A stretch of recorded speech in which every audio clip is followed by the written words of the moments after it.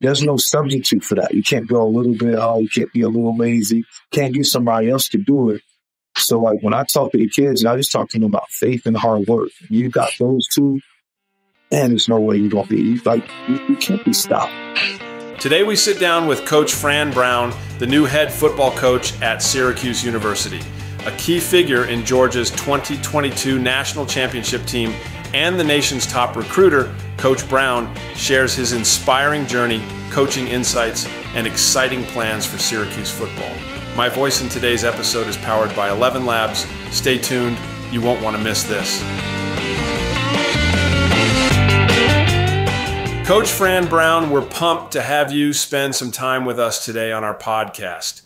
For those of us who follow college football, we know you spent some time at Temple and Baylor, but where you really became known for your recruiting was at Georgia, a perennial powerhouse and national championship winner in 2021 and in 2022 when you were a coach there. This led to you being hired to bring back the luster to the program at Syracuse University. But our podcast is not concerned with the X's and O's of football. We want to share your unique story because if people don't know who you are now, just wait. Let's start from the beginning, which is humble by any standards. First off, I'm honored to be on it. Let me go back and start from that. I'm truly honored to be on here. But everything really started from growing up. You know, growing up in Camden, New Jersey, and had a chance to play for Centerville Semblers. Was my low league team. I remember the first time I went out to a team. I got to play. I played defensive end my first year in Titan. Then I made my way to the backfield. And from there, I played 5 years of low league football. Then I got a chance to go to high school. I played quarterback on varsity as a freshman, which I never was a quarterback. I actually went to quarterback because we had too many running backs on the team, and I didn't want to be a backup. So I wanted to play quarterback, and it worked out. They actually moved me all the way up to varsity. I played varsity for 4 years. I went to Western Carolina. I went to Hudson Valley for 1 year. I did 1 year at junior college. Hudson Valley, and I went to Western Carolina, where I got to start there for 3 years. And I got literally an opportunity to go play with the Bengals for 1 year. I got cut off the practice squad. Then I went back again, and I was cut again. So I was nowhere near where you was at. Used to brain, but that was like everything I wanted to do. I didn't know what I would do from there. I became a substitute teacher. I coached Little League football. I was a freshman basketball coach. And I was just fine. I was married. I had one son. And that was a lot of work. You know, I was substitute teacher, freshman basketball. I was training kids on the side. I worked at a hospital called UPenn over in Philadelphia, where I was the manager of the environmental service department. And I remember doing 3 different jobs just so I could make $84,000 a year. And my wife had just became an RN. And between the both of us, we just bought our first home. And we were making like $150-some thousand, and we were just excited about life. Opportunity opened up. My degree is in criminal justice.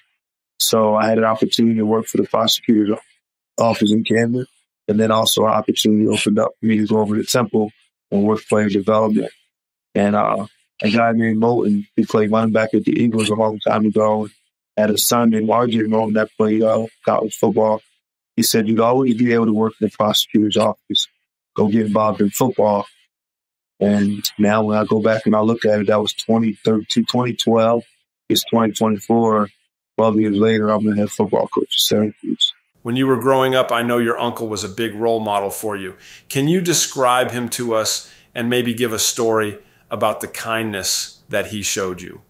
So my uncle, Charles Brown, he was a Camden police officer for some time.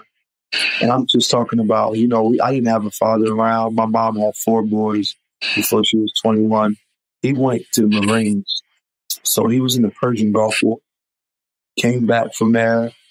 And just like, you know, everything you would look for in a father, he was there for me, but he was my uncle. There wasn't much odium. I'm talking about going to parent teacher conferences, signing us up for football, signing us up for basketball, taking us school shopping, buying us clothes. I mean, just any little thing there was. My mom not having all the bill money she needed for rent and to do things, he would always be there. And he just really showed me what it was to take care of your family, and to put other people first. You know, I watched him just always put everyone else before himself. You know, he give me all of his clothes when he would go buy clothes. Because when I got to high school, we're about the same size. He'd give me all of his sneakers and all of his clothes. And he'd just go get different things. He just taught me to be a blessing to others. That's really what I really go back. I think about my uncle showed me was to be a blessing for others and just work really, really hard. Coach, going back a step though, when you 12 years ago, he said you could do something criminal justice or football. How do you go from, what made you leave the 3 jobs, $84,000, that you had to go into, to take the leap of faith and go into coaching? I just really I went to a football practice one day at Temple because Matt Rule he recruited me to play at Western. And he said, just come over, you'll like it, because I was training a lot of good players too. So he's like, come over, you might like it. I went over and I went to a practice, and you know how it is when you play football. I just got the itch again. Couldn't play, but it was like, dang, I might have an opportunity to be a part of something. And I went from that February all the way to August until they hired me. I just showed up every day. It kept coming up, kept showing up. I showed up every day. I didn't know if I would get a job or not, but I stopped substituting, and I kept my evening job, and I couldn't. I was just going over there. I was just hoping that something would happen. And in August, they told me they was announcing me as a player development, and they announced me to be player development, and it changed my life. It was one of the best things that happened. But you know how it is when you want something, you just go work. And it was faith and hard work. It was all faith. We wouldn't be here without the man above. So it was just faith. I had unbelievable, unwavering faith. And I just worked. And then the answer, just like me sitting here as a football coach at Syracuse, I'm on here with Tim Gray, and I got Art Monk's Hall of Fame jacket behind me. It's just faith and just hard work, for those things like that to happen. I know Camden, New Jersey was a rough place to grow up. Can you give us some examples of how rough it really was around you? It's really rough, and everyone gets on and they tell you different stories, but, I grew up, a bunch of friends that I literally grew up with that I would play basketball with on the court that you had were murdered before we hit high school. Different things of that nature. Before we left high school, more guys got killed, more guys went to jail, done different things of that nature. So we got to think, for me, the age of 12 to 19, I lost a lot of friends, either by being murdered or going to jail for a long time for maybe murdering someone or, just getting involved in things that they shouldn't have been in. By me having an uncle that I had and my uncles, it was a bunch of different ones that I had. Uncle Troy, Charlie, Wayne, my dad's side, Uncle Kenny, it was just a bunch of different guys that stepped in and tried to keep me on the straight and narrow, keep me away from it. Did sports help keep you out of trouble when you were growing up? Absolutely. Because when I would be on the same street that they were doing negative things on the street, I was just up there playing basketball. Or I'll be doing different things where I wouldn't go down the other end. You know what I mean? I'll be down there, but when I might be down there around it, just kind of like, I ain't doing that because you can't ball and chill, just stay here. You wouldn't have to go do the things that it took sometimes to make a little bit more money. Naturally, those dudes would just give it to you because they felt as though you had a chance to go and do something in your life. So keep you away from this. Don't do that. Don't be there. But, when you're around it, nowadays, sometimes you got to fit in with certain spots, but you can be able to fit in, but you don't got to do what they have to do. And that's what I learned how to do. I learned how to be with them, exactly there, but I'm not really there mentally. I'm just there. We're around, we're hanging out, we don't all the same thing, but I know what I want my future. I saw a bright future I didn't see staying out here trying to make money and ended up being in jail or eventually murdered. I saw a white kids. Did you ever kind of, inch towards that lifestyle and your uncle or your mom or somebody kind of grab you and put you back on track? Or did you always know to stay away from it? Absolutely. Of course, you're around it every single day. You see them get all the money and those guys doing different things. So you always want to and get at it. But then, it was just the respect in my family and the respect in my last name where I was told, you can't do that. Nah, we can't do that with you. You're not going to be able to do this. Your people will come out here and act funny. Or, hey, you need to stop. People know what you think you're doing, but it's not going to happen. So, I always wanted to, but as soon as you went to go make that move, they're not allowing you to do that. I know you, like me, consider meeting your wife as one of, if not the best, things that's happened to you. I'd like to know where you first saw her, what you said, and how come it took you so long to make her see the light?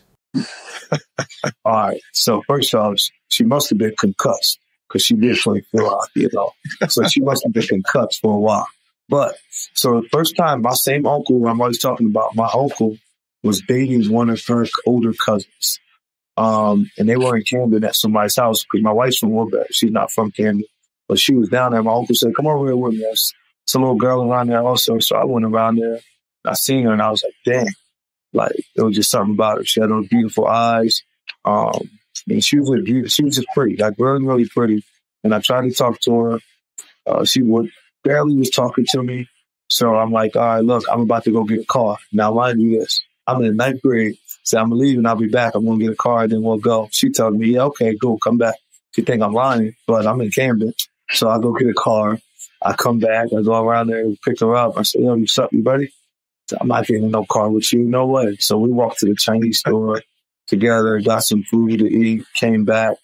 And then she would give me her phone number and talk to her. I seen her again at a party.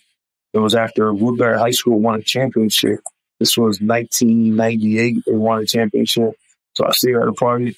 I'm like, what's up? Like, I danced with her literally the entire party. I would not let her leave, would not let her go dance with somebody else. I literally just danced with her the whole time. Then I tried to get her to come leave with me again in the car, and she wouldn't do it. So then when I see her at a concert, it was a concert down in Camden at the Tweeter Center at the time. She seen me there. She ran up, gave me a hug, and then she just gave me her page number. Was like, just give me a call. And I said, yeah, I was lifting a little bit of weight. So I like to say it was the weight room, and she came to her senses. So we ended up talking that day. It was June 19th. I called her on June 20th, ended up paging her, came back, and we were on the phone for like 3 in the afternoon to probably like 2:30 in the morning. I fell asleep on the phone when I got back up. I was like, yo, I'm not hanging up until you're my girlfriend. And she told me she wanted to go with me then. It was June 20th, 1999. And coming up this June 20th, we've been together now 25 years. I'm married 19 on June 20th also. So it's a big day for us coming up. You know what I mean? 25 years being together and 19 married. So she's tried to leave me. She's tried to leave me probably 19,000 times, and I won't let her go. That's how you became a good recruiter. You had to trick her early. Oh, without a doubt. Without a doubt. I was still recruiting. I just recruited her out last night. She was mad at me. I ended up talking to her and then going out to eat with me. So, can you tell us what attracted you to Western Carolina? Also, talk a little bit about Hudson Valley Junior College. All right. So Western Carolina, honestly, they wore purple and gold like my high school. And their names was on the back of the jersey. And they was playing against NC State the first game. That's why I went to Western Carolina. Matt Rule was cool. He talked to me, but I went to the school because I would have had a chance to go against T.A. Lendon, Jericho Cottrey, all those guys that was at NC State at the time. Phillip Rivers was the quarterback. So I went literally so I could play against them. That was the first game. And our names was on the back of the jersey. And we were purple and gold like my high school. So like literally that's why I went. But it was the best thing that happened to me. That was just really God working. I went for one of the most immature reasons that you can pick a college for. But God was working on me. So, I think it was just working. Hudson Valley was really, really hard. That was the hardest time of my life. Aside of that, as a senior in high school, I was held back. But that, I went to Hudson Valley. I went up to school with a tub. I don't know if you remember the tubs that like people put clothes in if you put them away for winter. Like, I went there with a tub. It was a small TV I had for the tub that had the VCR in it. I had a pair of cleats and about 5 outfits. And I remember getting on the train, and I called the train to school, and I was like, I can't go home. I went and I got my associate's degree in 1 year, but I'm talking about I barely had money at school. My financial aid wasn't filled out right, so they was almost about to kick me out. We had to do it all over and work with the lady that worked in the financial aid department kept helping me. My wife would send me stuff, a couple different cousins. It was like tough. Like I remember I would go to sleep, and my wife would tell you this. I would drink a gallon of water and go to sleep that night. The water would help my stomach be full. The next morning, I knew I had a little guy that was cool with me that worked at Dunkin' Donuts. So he would give me a bunch of stuff. And that's how I would have like my breakfast and my lunch. But I used to just go across the street. He had this field. I just would work out all night. Like, I remember running in that field, that little hero, just crying about how successful I wanted to be, crying about, like, I need a scholarship, like, I got to go to college. And it all worked itself out. I met Matt Rule. He didn't really want me to go to school there. I bribed him and talked him into why he should take me, because I was taking 18 credits during football season. I was staying up there over the Christmas break. I was going to take 6. I was going to take 15 again come spring semester. And throughout the summer, I was going to get 12 credits and I would graduate. And I was like, I promise you I'm going to do it. And he told me, he said, no one else ever had a plan like that, and just told him that. And being able to stick to it and do it. And I did it. Literally passed all those classes, went through it all, got my associate's degree. I graduated there within 1 year. And then I headed off to Western Carolina, where I got to play for 3 years. And going to Western Carolina was a culture shock, but it was just what I needed to be able to adapt all over the world. You know, I was just from up north, so it was comfortable. I was just around New Jersey, really South Jersey and Philadelphia. That was my everything. But I got to go to Hudson Valley. I got a chance to now be around everyone from New York, upstate New York, all around New York, you know, different spots. And then I went to Western Carolina and I got to see the South. You know, I got to be around different guys that I met from South Carolina, Atlanta, Georgia, Alabama. They're some of my closer friends now for the rest of my life because of being in college. And you guys know how it is when you share that time with them and you put that time in and y'all run together, summer workouts, just all the things that you hate, but you would have made you the man you are. Man, I wouldn't change what I went through for anything in the world, but Hudson Valley is hard. And it was like testing because so many guys came there and so many guys flunked out. They weren't like just able to just focus, but I just knew like, I can't go back to Camden. So literally it was, Dominic this, I'll take your ass back to Camden. I wasn't going back to Camden because I knew what I would end up having to do. So I just locked in on that and I just kept pushing and kept riding and going. And my wife stuck with me. Like, that's why I love her so much, because I'm talking, I didn't have any money. She was working at Friendly's at times and would send me stuff, you know, and like different things. And I would call out my uncle and different people like that was going through stuff. At this point, my uncle was going through a little something that he went through. So it was a lot that was off. But I was just trying to figure out how to make it, you know, just different people from my city. That's why I love Camden so much. Different guys with so many stuff, they give me different clothes and guys that I wore their size and stuff that was probably outside doing some of the wrong things.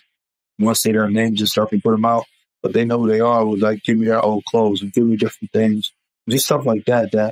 That's why I'm happy I'm a head coach now, because I could tell a lot of the young people, I just think I give a lot of hope, because he's like, hey, don't worry about what you don't have now. Don't worry about all those things. Just keep pushing. Keep your faith and keep hard work. You know, and it works yourself out. You place such an emphasis on education. Where did you gain that wisdom? Because I got held back as a senior in high school. I did not go to class. Like, I played tonk all day long in class. Like, I went into the hallway, we cut class, I won the roll bet. And then when I went to college, I thought as though I needed to catch up. I felt as though there was a lot of people ahead of me. You know, they were born with different IQs, in my opinion. You studied harder, they had different pieces. So it was more so let me go really, really hard at this so I can catch up. And then now, once I did that, I realized, like, dang, this is kind of the key to being successful in life. And that's why I push at our players so much. And I'll tell you, like, I don't mess around. When it comes to class, you miss a class, it's an issue. You know, I'd rather you drop the game-winning touchdown than you fail this class, because I know that game-winning touchdown, that'll come. You know, that happens with life. And that might be something you need. But when you go fail that class, that one class could have changed your life. And you get this degree will keep with you for 50-plus years. You know, you get memories of football, things are up and down, but I wouldn't be the head coach and I wouldn't be talking to you right now, Tim, if I didn't get my college degree. Did you have a coach that got on you about it? Did Matt Rule, and we mentioned his name a couple of times, did he get on you about it? Or it sounds like you actually got it together. I was not there. Like, I ain't even about to get on me about academics or about none of that stuff. Like, I wasn't, like, you got to come to Camden with me. You know what I'm saying? You got to get around it. You know, you get around it and you see it. Like, I could go where I want. Everyone loves me in my city. I did a good job of just staying neutral to everything and being around them and going.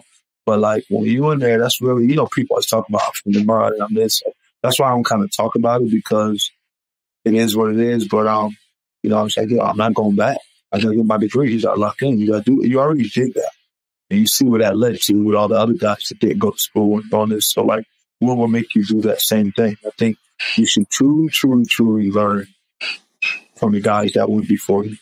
They give you everything. So, like, why would I make the same mistakes that those guys made? And everybody go back home, and I see them back home and end up hating their jobs and hating different things. I was just like, you know what? I'm going to do something different. When did you know that the game of football would be your way out of Camden? Honestly, once I left to go to junior college, because that second senior year, I was just playing. You know, you hope to go somewhere. Everybody said every morning. I loved football. So that's all I knew. But you seem kind of like everybody would just come back. Would come back. It was a good friend of mine. We were really good friends still. We call each other cousins. I mean, it's one of my cousins. DeJuan Wagner. He was a 6th-round draft pick. And just seeing Wani go get drafted and watching Wani go do different things and just seeing all the stuff around him, it motivated me more than anything. You know, and it was just like, okay, you know, this is somebody that I grew up with. He just got picked in the 6th round. Even if I don't end up being this Hall of Famer football player, which I'm not, I know I can find a life in football. You know, I can do other things through it. Or just motivated me to work. If he motivated me to work, just by seeing him be, watching him get drafted and watching him first, just seeing the grind that he went through, and it's like, wow, it's motivation. You know, I forever owe him that. Like, just him being drafted, him being such a superstar, it pushed me to like work, you know. And it wasn't towards like, no, I want what he got or jealousy and all. It was like, you're really like, damn, he's really doing this. We grew up together. Like, you really used to be at the pool with me. And, like, you did this. Like, I don't know, I'm just so thankful, you know? And, like, that, you got, like, dang, you did that. Like, it just gave hope to a lot of people, you know? And I'm just like, man, I'll always be, like, forever be just thankful for him and for his accomplishments, because his accomplishments allowed me and my family to be able to live the way he lived now and work the way that I would because of what he. I know that you try to be a devout Christian, as do I. To us, that means that we accept Jesus as our Savior and that he died for our sins. So what do you say to your players with different faiths or no faith at all? When they have different faiths, I said, I'm first off, I'm happy that you believe in someone higher than yourself. I can't tell you what you need to pray to or what you need to believe in, but continue to know that it's bigger than you and it's higher than you, that you're higher up. So as long as it's someone, I'm happy for it. You know, I'm happy for them because there's an opportunity that I'll get a chance to see them again in heaven. When they don't believe in anything at all, that's when I try to invite them. And that's when I push them as hard as I can to, you know, be a part of this, man. Success comes through that. It's faith and hard work. And I always tell them this. Faith and hard work can't be substituted for anything. I love my wife to death. But when it comes to my faith and believing in Jesus Christ and God, if you take Jesus Christ away, my wife can't replace him. You know, I'm not saying she'll be replaced because I don't want her to cuss me out for being out here talking about she'll be replaced. But what I'm telling you is, he can't be replaced. There's no substitute for that. Hard work. There's no substitute for that. You can't go a little bit, you can't be a little lazy. Can't get somebody else to do it. So, like, when I talk to the kids, I just talk to them about faith and hard work. You got those two, and there's no way you're going to be. You can't be stopped. You know, it's important that you just grind and get pushed that way. That's just like, you know, I'm always on. And a lot of times, honestly, you got to be able to motivate them and motivate them financially to get them closer to Christ first. And you got to do what's needed because that's what God puts there at times. Okay, and this is the way you get to that heart to get them to push this way. Hey, you can make a lot of money. He said, well, come to me and this is what I've done. You know, I've done this because of that, you know. And you know why I got this much money? Because of Christ. Because he knew that he could use me as a vessel. And I'm busting my butt to try to get you close to him because that's my real job. To get all these young juniors closer to Christ so that way they can make it to heaven. And I let them know their job is to bring the next guys on to be able to do the same thing. So it works. Like, I'll ask them this. Would you rather have a Bentley at 20? Or do you want to be able to afford a Bentley at 21 or 40? And all of them say 21. I say that's cool. But I'd rather get that for you because it means you was able to sustain it. You did it the right way. You were able to take care of the money. You got the degree. You must believe in the man above. So everything's working out for you the right way. And I think that when we understand what their mindset is, and then you're able to implement Christ into it, and there's just no better feeling. Me going out there and I'm locking arms with a bunch of men that believe in the higher up, and a lot of you believe in Jesus Christ. I will be not successful. You know? We were talking to somebody, coach on the podcast, and they were talking about hard work, and it kind of sounds similar to what you're saying now. He said, through hard work, I'm going to paraphrase here because I'll mess up the quote. It's a really good quote. But he said, through hard work, my glory can be delayed but not denied. I agree with that. Yeah. I wanted to be a head coach at the university, at Temple University, like 4 or 5 years ago, and I was denied it. And then I wanted to do it again about 3 years ago, and I didn't get the opportunity. And I was like embarrassed. I felt down. And I felt at it. But God had a bigger plan for you all along. You know, he had a whole different plan. I go back and look at it. I'm like, wow, you always like know what's right. You always right on time. Because I wanted to do something there and wanted to go. And I think I really believe God said, nope, that isn't big enough. And you're one of mine. So I need you to get a little bit more humble. Understand that I'm doing this and not you.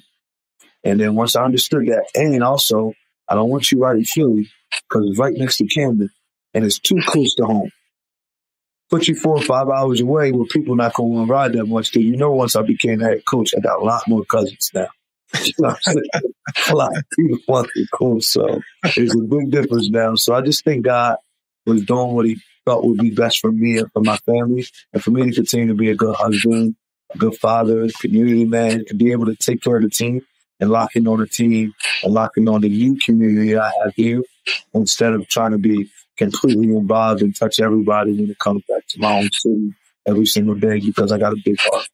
Coach Brown, I bet most people that don't know you will be surprised at how you order the priority of your players, given that you're in Syracuse to win a championship. Can you tell us how you recommend your players organize their lives?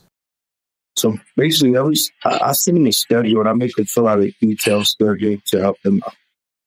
I make sure that they're praying every day to get something from me and when we lock in on our prayer. First and foremost, happens every day before we start the meeting off. Guys, we that prayer and we go out to each other. So I think they're locking on faith and they understand that. They're locking on their family and they understand that that's important. They're locking on academics and the community. And you can lock in your faith, your family, academics, and the community.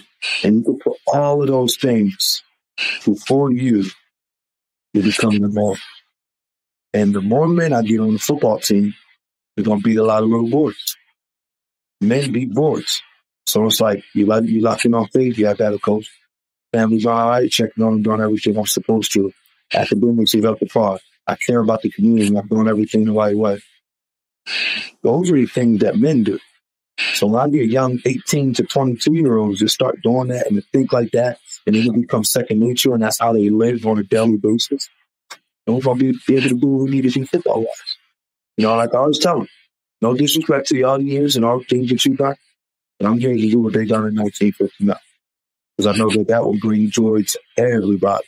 Like, that's what my goal is, to be able to do that. That's why they had all these pictures in the office. When I got here, it's the only picture I come up with. So, 1959, Blue Bird Hill.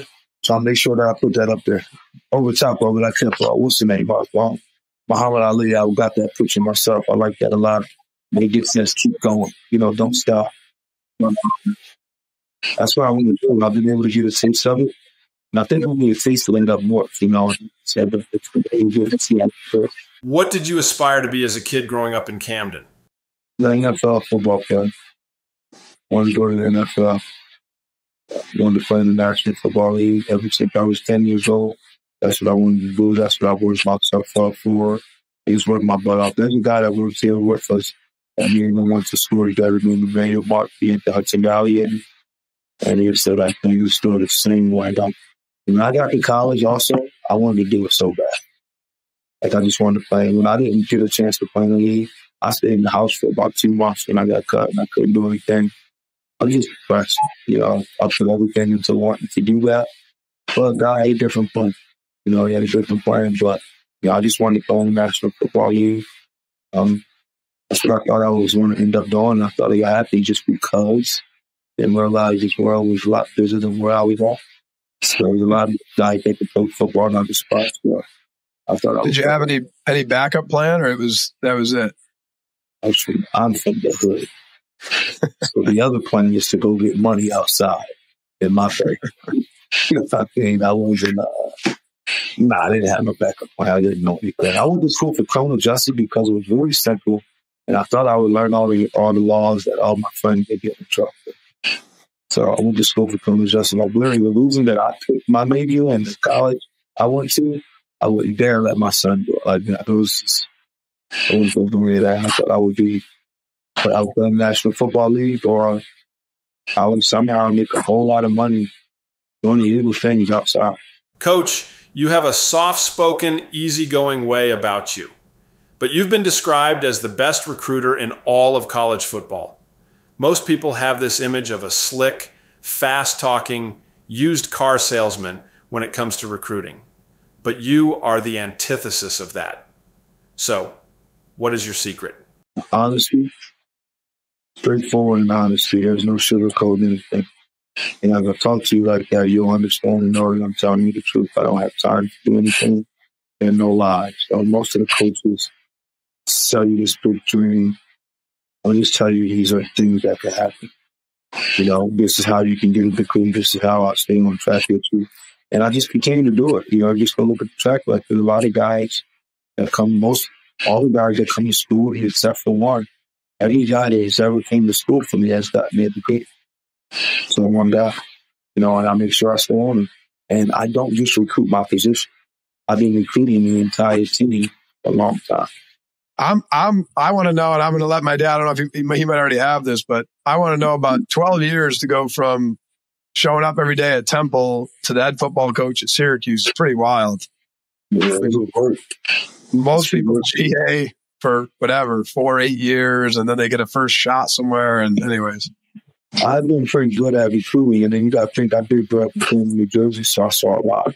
I was around a lot of guys that technically were business owners, you might mean looking for of that nature. Just getting to see the business. I've been around Coach Rule. He showed me a lot of stuff. Then I got a chance to go work with Greg Smirnoff. Then I get a chance to work with Kirby Smart. So I was just sponging those guys, just being around them and just being fun. And I understood and knew what I wanted, though. It was like, all right, I never wanted to be a coordinator. Never wanted to go do these other little pieces, be the special teams coordinator. It was like, no, I want to be a head coach. So that's what I'm aiming at. That's what I'm going to do. And that's like all I see. I didn't see all the other things. I didn't see the other things to the side. When people would try to tell me, they will have to use this first. Okay, I got you. My father won't talk to them that much. They didn't have the same vision. And you got to be around people who are not negative people. So I just kind of knew who would say what. Then, okay, cool. I'll stay away from you and I'll stay in the league that I need to be in. Or it's all positive, Because at the end of the day, guys will make a decision of where we're supposed to do, not a union. So we just back that you put me work in and you shown what I can do. And the nature of the business now, I can recruit really good. And I was coaching secondary at a high level. So when I did both of those things, if the crew to do those things, even now while I'm the head coach at a high level, then it brings success to the program. So I think that's why I find that. Because a lot of coaches are lazy, though. Like everybody always coach and they work all day. They sit in the office and talk to the other coaches for about 3.5 hours in his football time. It's so much BS that go on business coaching while they do. It's not really good that. When I worked in Georgia, I really saw okay, it was work and go home. Put the work in and then go home with your family. And I watched Kirby Smart do that the right way. And I was like, okay.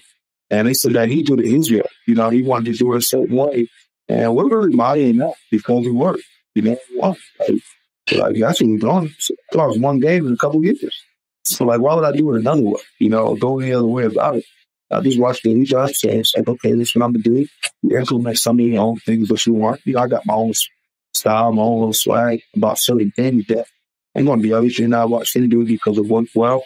And I watched how he implemented his family into it also. And that's what I respected most of all. And then sure guys have time to go be it. Watch their coaching. Did Coach Smart have the biggest impact on you, would you say?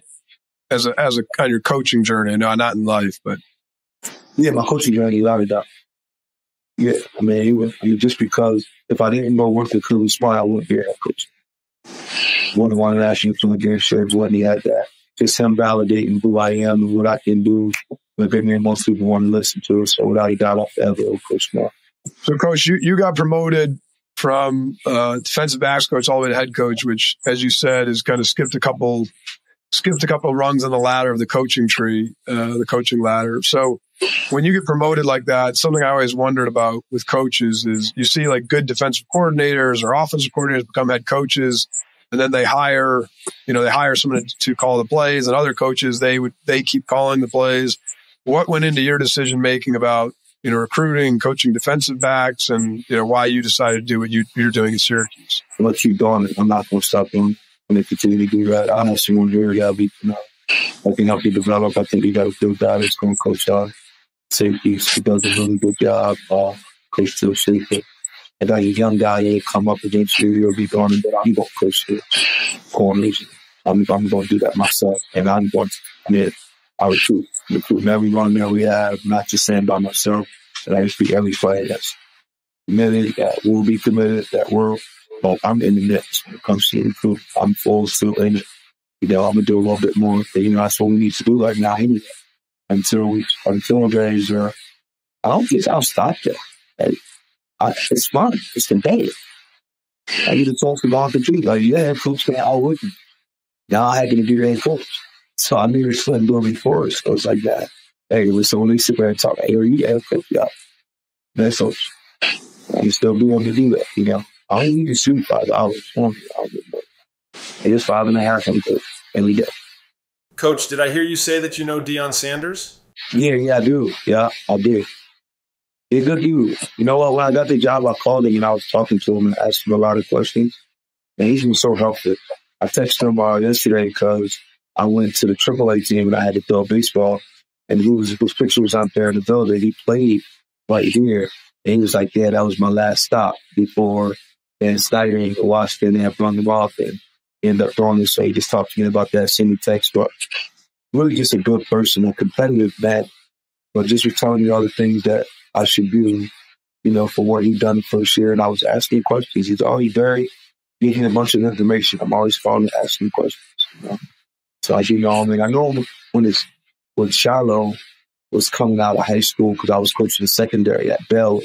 So we ended up first meeting there and just talking a lot, thinking about trying to take Shiloh in coaching. If you don't mind sharing, I know it's personal, but do you mind giving us what advice did he give you? Do it your way. Stay focused. Keep God first. That was the main thing. Just do it your way. Keep God first and go get big guys. Because you got to get big guys.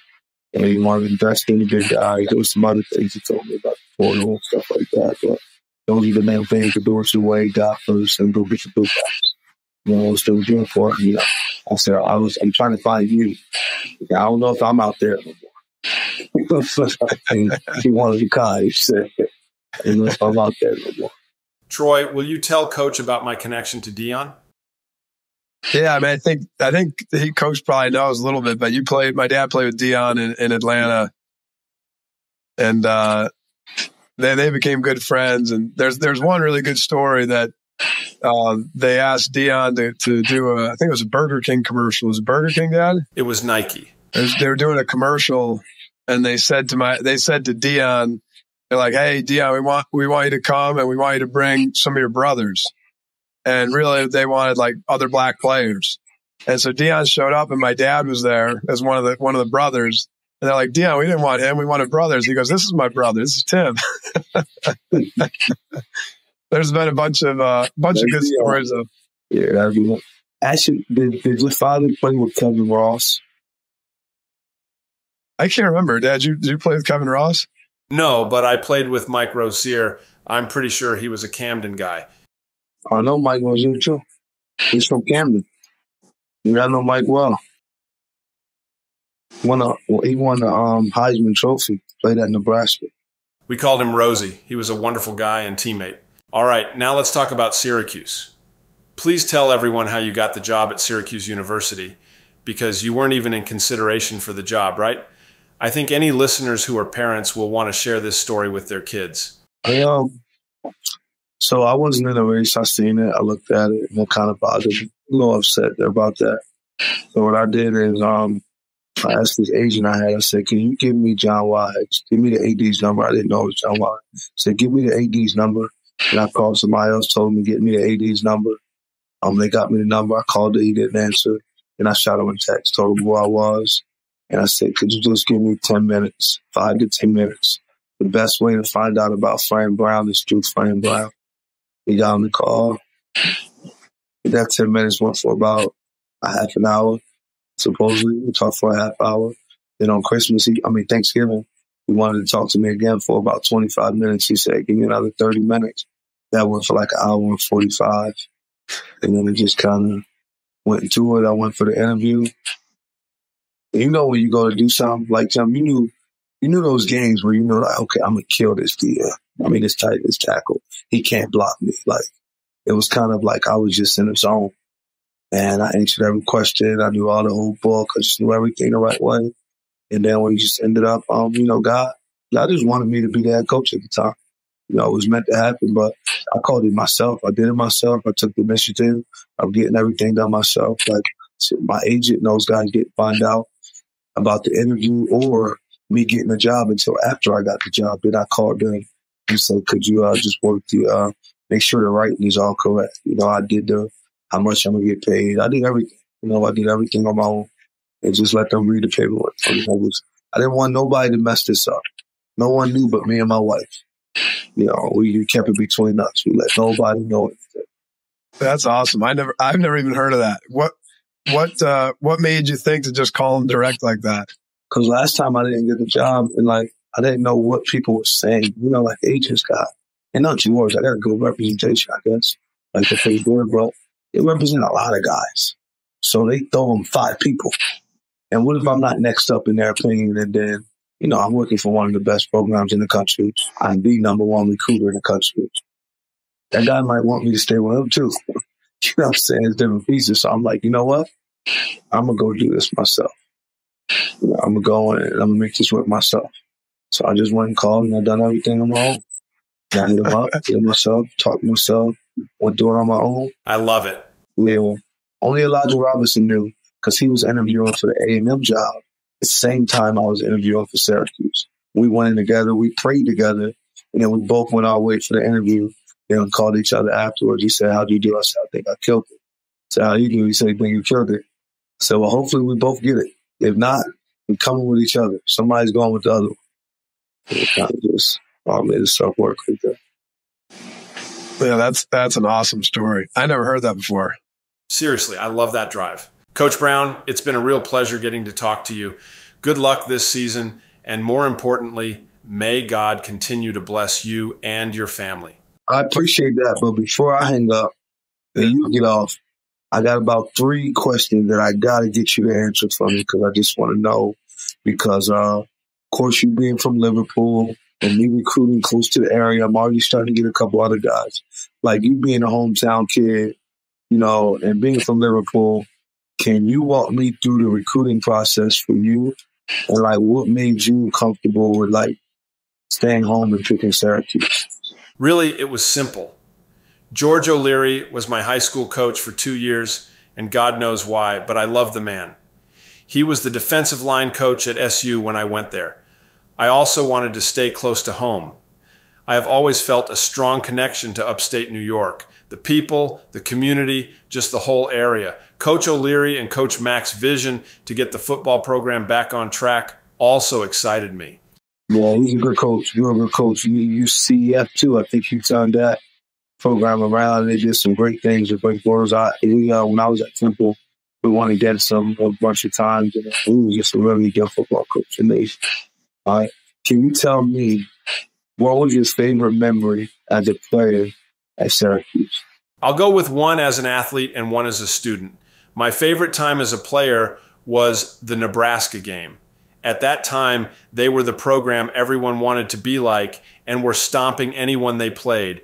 The Dome was absolutely deafening, and we stunned the whole country with that win. My favorite time as a student was dinner at my academic advisor's house with some famous writers. Along with dreaming to be in the NFL, I was always enamored with books and dreamed of one day becoming an author. It was actually the most important goal to me growing up. No wonder you write all these books. Wow, that's cool. All right, so listen, tell me about the Nebraska game. The Nebraska game was insane. We were 48-point underdogs to the number one team in the nation, and we beat them. I had 2 sacks, 10 tackles, and 1 forced fumble. I was Sports Illustrated Defensive Player of the Week. For the fourth quarter, a set. There's that Tim Green in there again, number 72. They had a fumble at the end, but I think they get whistled already, boys. Ooh, that Green is quick off the ball. Well, there is size, there is strength, but then there is quickness. And you got to have quickness. Take a look at number 72, beating his man, throwing him aside, getting right to the quarterback, sacking him for a big sack, starting the 4th period of play with Syracuse leading 10-0. Coach, if you can get the fans to bring that kind of energy back to the Dome, they will help you win a lot of games. In the moment, we knew beating the number one team in the nation was a big deal, but I didn't realize the importance of that win for the program overall. Pretty cool. I would say when growing up and even now, like when I'm with my dad and we get stopped places, or if I'm by myself, I get stopped. People talk about the Nebraska game more than anything else. He's done a lot of really cool stuff, and he was a first-round pick in the NFL and children's author, and done a lot of philanthropy locally. I would say, 10-1. If somebody stops me, they're talking about the Nebraska game. That's cool. So he asked me, what was it like being the first-round draft pick? Being drafted like the first round to the NFL. Being drafted in the first round was a childhood dream come true. When I was young, I watched football with my dad and fell in love with it. We really bonded over it, and I wanted to make him proud. Being a kid, I didn't realize how statistically unlikely it was. I just knew I wanted to do it. Dad, when you were young and you knew you wanted to go to the NFL, did you care if you were was your dream to be a first round pick, or was it just to make it to the NFL? I know you didn't have anything pre-typed for that, but I'm interested. I want to know for me. It was always the first round. So it was the first round then. Oh, you called your shot. Let me ask this real quick. What would your message do to the recruits as to why they should come to Syracuse? I would tell them Syracuse is a great place to come. Here are the first things that come to mind: first-class education, first-class living accommodations, first-class schedule, first-class facilities, and a first-class head coach. I need you to speak for me all the time. That's what I'm talking about. You must have sent them the $5 directly. I was trying to negotiate. Yeah. I was trying to negotiate the fee, and you must have called each other direct. You took a page out of your playbook. All right, let me get this. 2 more questions, unless you got more, because I got some other ones that we have written down, and I wanted to make sure I asked you this. What made you settle down here, like through a life after the NFL, like all the places, all the money you made? You went first round, you were in Atlanta. You could have went anywhere in the world. Like, what made you settle down here like that? Syracuse was always home. My wife, Alyssa, and I shared the same goal of having a big family and making our kids our priority. And I wanted to live on the water. Even when I was playing for the Falcons, during the NFL offseason, I was going to Syracuse Law School. After law school, we found a piece of property for sale on one of the Finger Lakes and built a big house to fit all of our kids. After that, we just stayed. That's what I'm going to do. It's really cool. Let me ask you this. So I got a 19-year-old, I got an 11-year-old, and I got a 2-year-old. What books are you telling them to read of yours? I'd recommend 2. Unstoppable is a story based on a true story of a young athlete who loses a leg to cancer, but that doesn't stop him from fulfilling his dreams. The second recommendation would be my #1 New York Times bestseller, Final Season, which is based on my family's struggle coming to grips with my ALS diagnosis and the effects it had on my youngest son's football career. Sweet. I got to coach 2 more on this. Oh, yeah, go ahead. Too much. Being a college coach is like being a CEO now, right? So it's a big difference. What advice would you have me to run my team, the players, coaches, and the staff from the staff's perspective. Ask the players to do only what their skills are capable of. Don't spare your coaches. They must be excellent in everything they do. And last but most important, treat the coaching staff like family. Thank you. Yeah, thanks a lot. I appreciate that. Coach, I got one more thing for you too. One of the things that was important to us about the podcast is we didn't want to make it about just football or just sports or just ALS or any of that stuff. We wanted to make sure we talked to a lot of people from a lot of different backgrounds and stories and all that. So I want to put you on the spot here.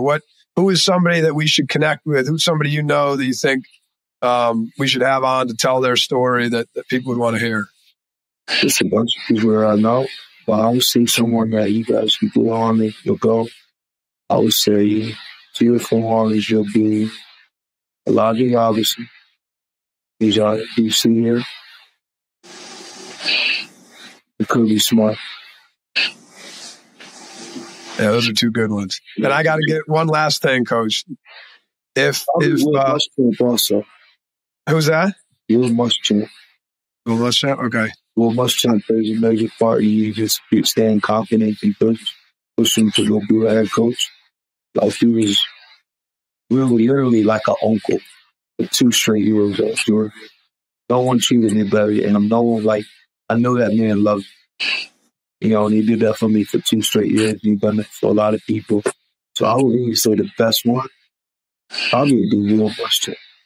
And you just down to earth and just gets life. You know, he loves his family, loves his kids. Just gets it. You know. I'm going to follow up with you after we get their contact info. Yeah. Coach, last thing, if someone's listening to this and they're a fan of Syracuse football, or maybe they haven't watched in a while, and you know, what would you say to them? What do you say to the fan of why they should tune in this season? If you like football and content, you should watch his play, because it's going to be fight. They're going to play the game the way the game is supposed to be played. They want to play the game the way winners and the 4 words you'll play. So now you shouldn't say everyone's going to be up. But that's how we're going to play the game. We're going to play fire. Those 4 D linemen play, though. No, yeah, he wants 70 minutes. Like, what he has a lot to speak for, because all 4 of those guys got a chance to play after college. All 4 of these guys played in the NFL, and they're all good men. And that's what we're trying to mimic, how they live their lives. They'll do whoever do it that way, the way those 4 words done it. Because we in the fall, those guys had some long careers. I think the shortest might have been somebody which was 2.5. Possibly a long time, women got to fall long time. And then that's how we want to play the game. And like I say, you should watch it, because we're going to bring that old school flavor back. You know, and we want to hit people. Awesome. Thanks so much for the time, Coach. I appreciate y'all. Thank you so much, Mr. Green. I really appreciate this. So thanks a lot, Sam. And hopefully I'll see you up here. We got free practice this Saturday. And I'm not practice this 30 days, but you guys got to open them. Like, just let you know when you come, and I'll make sure that we need this carpet out for you. Awesome. And we're going to have to do a follow-up one after we have a big season, too. Let's make a deal. If you will bring your wife and kids to a day on the lake, then I will go to one of your practices. I'm going to get you that, because I got a lot of linking up to do with my wife. So you say when we show up, let them up. My 2-year-old is bad as that. She does not listen to me, like, at all. So, but I'll definitely do that, especially during this time and the work we're breaking out. That'd be great. Like, I would definitely like to come out there, hang out, and then I'll catch you in the summer. So I'll come first. Then you come second. I've got a 3-year-old that doesn't listen to me either. So actually, I got a 5-year-old, a 3-year-old, and a 1-year-old that all barely listen to me. So you'll be in good company. I'm in the same place. I mean, I guess I'm doing a good job there. So, I mean, it's bad. They always say anything I say. They just ask your mom. I'll say no. Then I hear mom. I'm like, listen, no. Awesome. Yeah, but listen, thank you all so much for having me on here. Tim, I mean, it's really an honor to be on here with you. Just a legend, a Hall of Famer, just first rounder. You got to play the game the right way. We're going to play the game the way you wanted to see it played and eliminate all those damn penalties. You know? So, hey, Josh, and I appreciate you guys' story. Thanks a lot, bro. Awesome. See you, Coach. First of all, this is my voice. I'm Tim Green, and I have ALS. This podcast is not about ALS or living with disabilities. I don't want you to feel sorry for me. I don't feel sorry for me. I am a father of 5 with a marriage that's lasted for over 33 years. I am a #1 New York Times best-selling author of 41 books, an NFL first-round pick with an 8-year career. I worked on TV for Fox Sports, Good Morning America, Court TV, and Extra. I've hosted BattleBots, A Current Affair, and Find My Family. And I am also a practicing attorney. In this podcast, we're diving into real-life stories. From triumphs to trials, we'll explore the extraordinary in the ordinary. Join me, Tim Green, and my son Troy each week for real conversations, laughter, and insights. Because life is a journey, and everyone's got a story. Barclay Damon LLP is proud to be the law firm sponsor of Tim Green's podcast, Nothing Left Unsaid. For more on Barclay Damon's team of nearly 300 attorneys with regional, national, and global reach from our offices across the northeastern U.S., Washington, D.C., and Toronto, go to barclaydamon.com. I want to thank my partners at Barclay Damon for supporting this podcast, and of course 11 Labs for their incredible technology. If you like today's episode, a free way to support the podcast is to subscribe and share it with friends. Thank you. A significant amount of these sponsorships go to tackleals.com. For cutting-edge ALS research at Massachusetts General Hospital, if you want to make a contribution, go to tackleals.com.